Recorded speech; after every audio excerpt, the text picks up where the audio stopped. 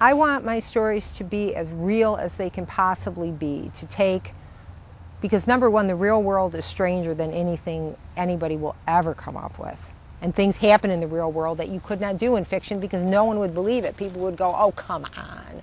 Only to talk about my own work, a lot of it is based in the senses which horror fiction is particularly good for, because a lot of our dreads, a lot of our pleasures come at us through our senses, and which you're not going to get in like an amusingly ironic novel about 20-year-old editors in New York.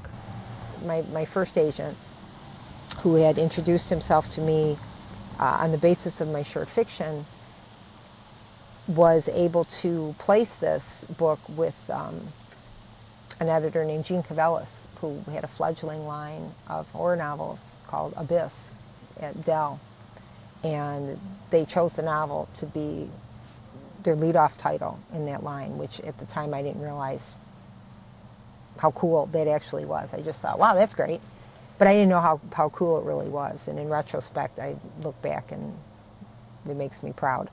I hear edgy a lot. I hear edgy to the point where I like to say, you know, my ass is sore from sitting on the edge of so many things, because I'm always on the edge. People always talk about the stream of consciousness style, and I think that's the way we live. I mean, I know that's the way we live. You don't get up in the morning and think in a linear fashion. You start out brushing your teeth, and the next thing you know, you're thinking about what happened when you were 3 years old. Nothing moves in a linear way. If you want to, you can stop and go back and go step by step and go, how did I end up thinking about the house I grew up in? Oh, I know, because then I saw this tile and that reminded me of this toothpaste, and it was blue, and it was blue, and the blue was the exact same tile as then there was there, and then Grandma died. And that's how we live. We just don't realize it. Bad Brains was a lot of fun. Actually, Bad Brains was a book that I had to do a tremendous amount of research for, because I realized that the setup for the book is a guy trips in the parking lot of a 7-Eleven and he sustains a closed head injury that pretty much ruins his life from there on out in slow motion.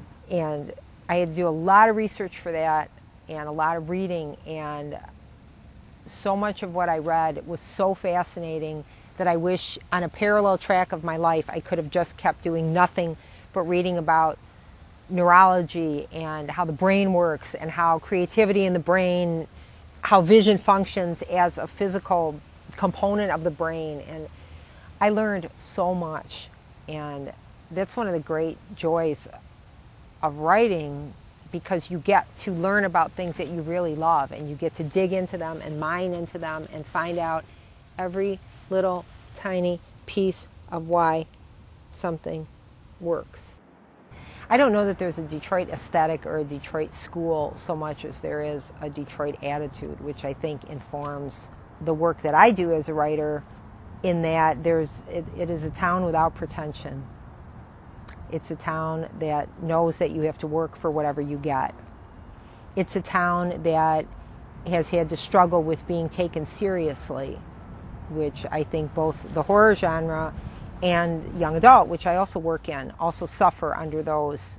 It's also a town, like both those genres, that people think they understand at a glance, but they don't. Skin came out in 1993, and it got some really good reviews, and it also got some reviews that were not even bad reviews, but very, it's like, who would ever care about this? This is such a weird fringe thing to do, to like pierce holes in yourself and put in weird earrings and do things. Who would ever want to do that? That's so weird. And then time progressed and it became this fad, and a lot of people did it. And now it's to the point where it's like overdone and everyone's done it. I don't want anybody to ever say, that was nice. That was a good read. You know, I don't give a fuck for a good read. I don't want to read a good read. I don't want to write a good read. What is a good read? A ripping yarn? You know, I don't want to write a ripping yarn or like a whimsical tale of romance. I don't want to do that. Without a reader, a writer is talking to herself. Without a reader, a book is an inert piece of paper. So I would never be able to have the kind of fun that I have and do the work that I do without the expectation of engaged and intelligent and passionate readers out there who complete the circle and who make the conversation with me, and I'm very grateful. to them, and I appreciate that, because without you, I'm talking to myself, and it gets very quiet in the room.